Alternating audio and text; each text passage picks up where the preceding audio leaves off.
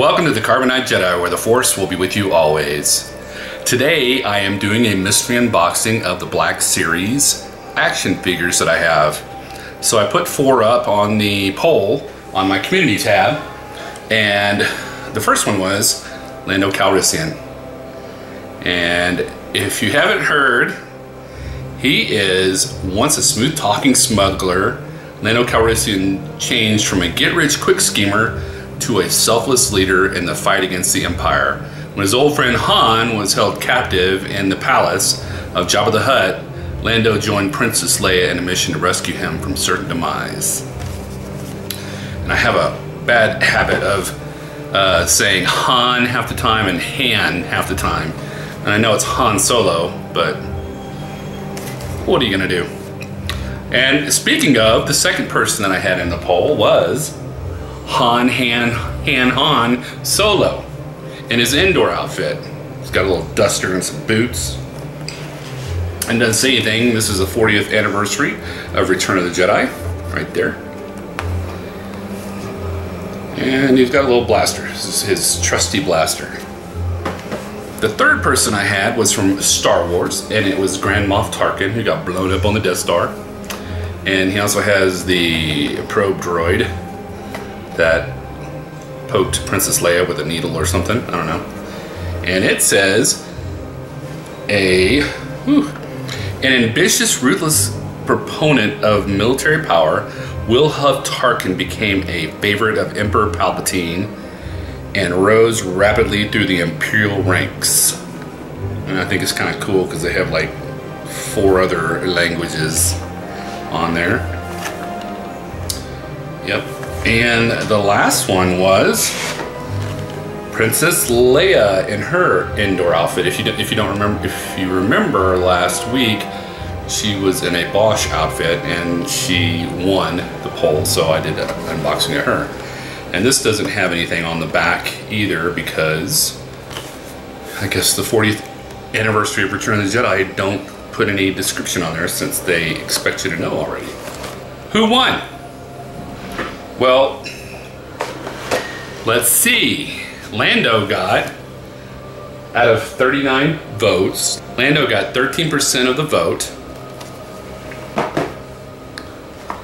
Leia got 18%.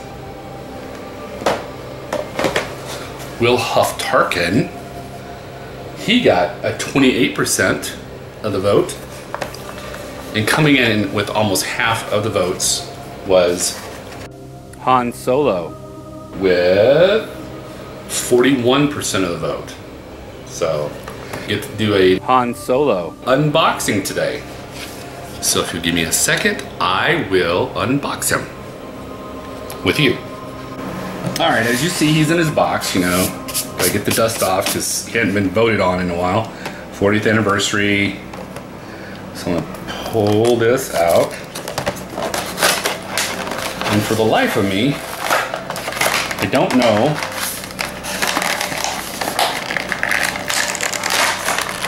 why they put this paperwork in there. This paperwork is just a warning for choking hazard.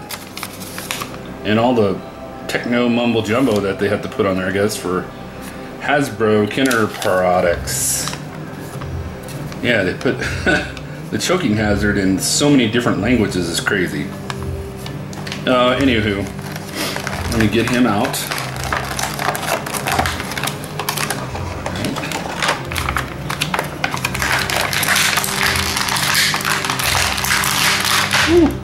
There he goes. So I think I have, yeah, I have Han as Bespin outfit and Han in Carbonite, and now I'll have Han on his indoor outfit. And then they taped his blaster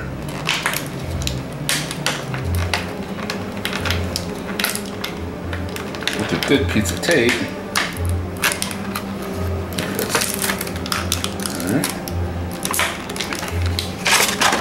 So there is his outfit. He has, it looks like he's kind of still in his Bespin outfit with just a jacket.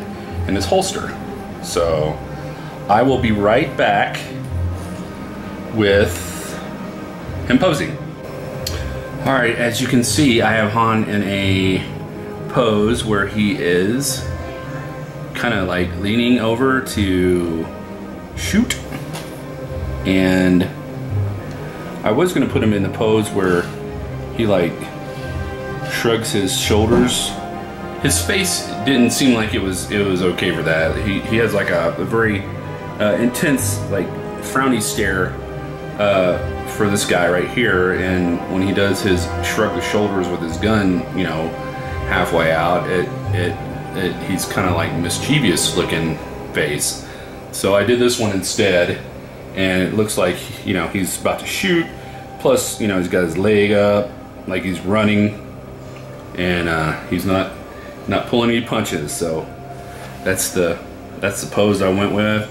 And he has like a really cool holster right there on the side that you can like put the gun in. If you don't like this pose, you can put another one. And I have to say that getting him into pose was probably one of the easiest Black Series action figures that I was able to, especially with his blaster.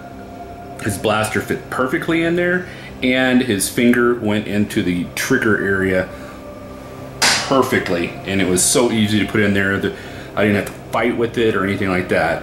The only thing is that when you first get these action figures, if you want to put them in poses, their joints are a little stiff, so be gentle and try to wiggle it around until it starts moving, because you don't want to like break a leg or something, you know, because you were trying to force it too hard.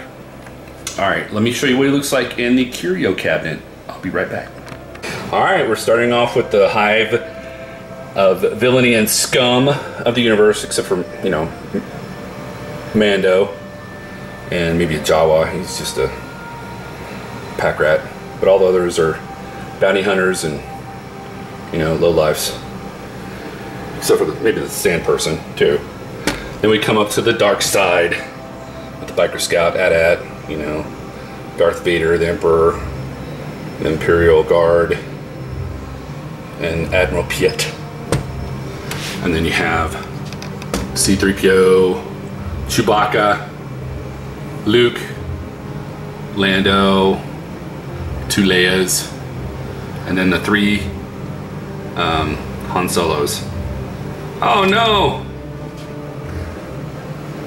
Alright, so I had to readjust because Han in his indoor outfit didn't like it too much where he was at, so I readjusted. I'm gonna have to, I don't know, figure out something to get these guys in a better place.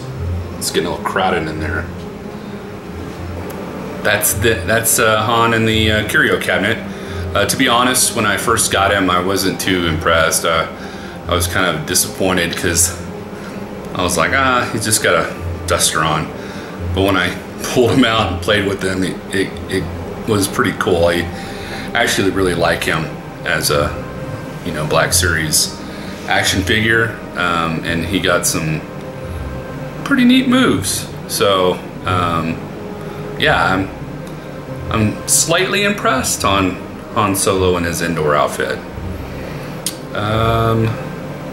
If you have any of the Black Series Han Solos or Princess Leia's or any of them, let me know down below in the comments, and I would be interested in seeing them if you have a video about it also.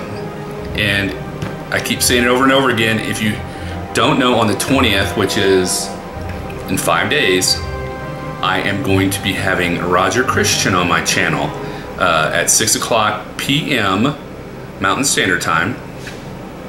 He was the set director for Star Wars. He won an Emmy, Oscar. He won an Oscar for the set direction, and then he was nominated for an Oscar on Aliens, or Alien. He was nominated for an Oscar for that. He was the art director. Yeah. So I'm gonna have him on there, ask him lots of cool stuff. Come join us. See if you can get your questions answered by Roger Christian. You know, it's like a once-in-a-lifetime deal. It'll be really neat. I'm just so geeking out because he's the one who created the lightsabers and the little blaster that Han, see, there I go. The blaster that Han had he created that, made it look more science fiction-y, if that's a word. And the blasters that the stormtroopers used, he did those.